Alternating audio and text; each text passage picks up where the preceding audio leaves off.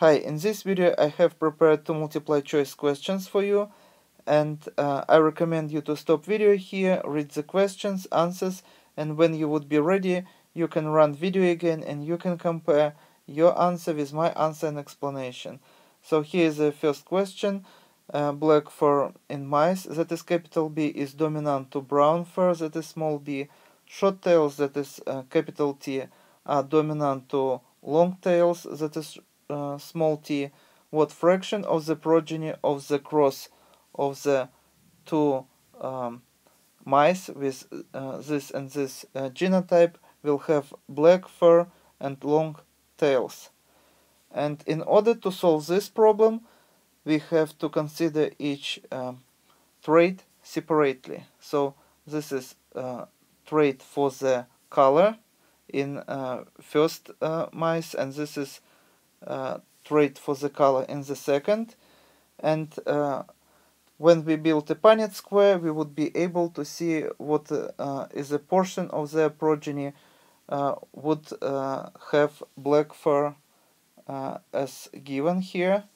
So let's put, for example, capital B and small b on top of the first mice, and capital B and capital B on the side, the genotype of the second mice. And as you see, here we would have capital B, capital B, capital B, small b, capital B, capital B, and capital B, small b. So this means that 100% of such a cross we would have mice with black hair, black fur. So let's now consider the second trait, and here for the first mice we have short tail in heterozygous form, and here we have long tail. So let's once again consider this cross, and here we would put capital T and small t on top, and small t and small t on the side. Once again we build Punnett square, and here what we are going to get. In the first cell this is going to be capital T, small t, small t, small t here, and capital T, small t here, and small t here. So our question is black fur and long tails. And as you see, in 50% we would have mice with long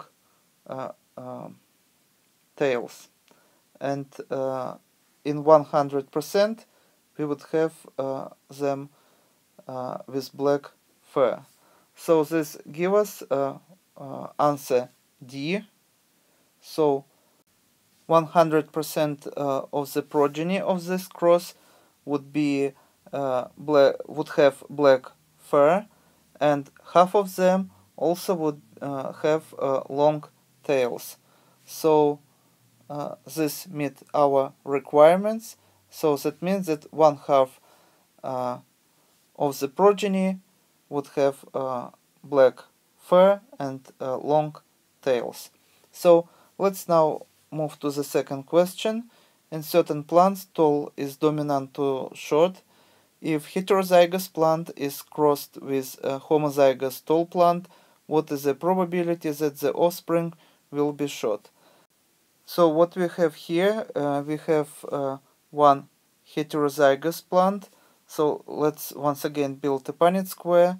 So heterozygous means that one allele is dominant, another one recessive, we put it on the top, and another one would be homozygous plant, homozygous tall. So that means that both alleles would be dominant. And of course, when we cross two such genotypes, all the outcome of such cross would be 100% all tall plants. Those, as you see here, half of the progeny would be heterozygous, but still, because this is simple Mendelian genetics and capital A dominant over the small a, this heterozygous plants also would be tall. So our question is, what is the probability that the offspring will be short? And the correct answer C, 0 probability, because 100% of the progeny of the such cross would be tall. And this is all for today. Thank you for your attention. Please subscribe for my new videos that I post almost every day. Thumbs up if you like this video. See you in the next video. Goodbye.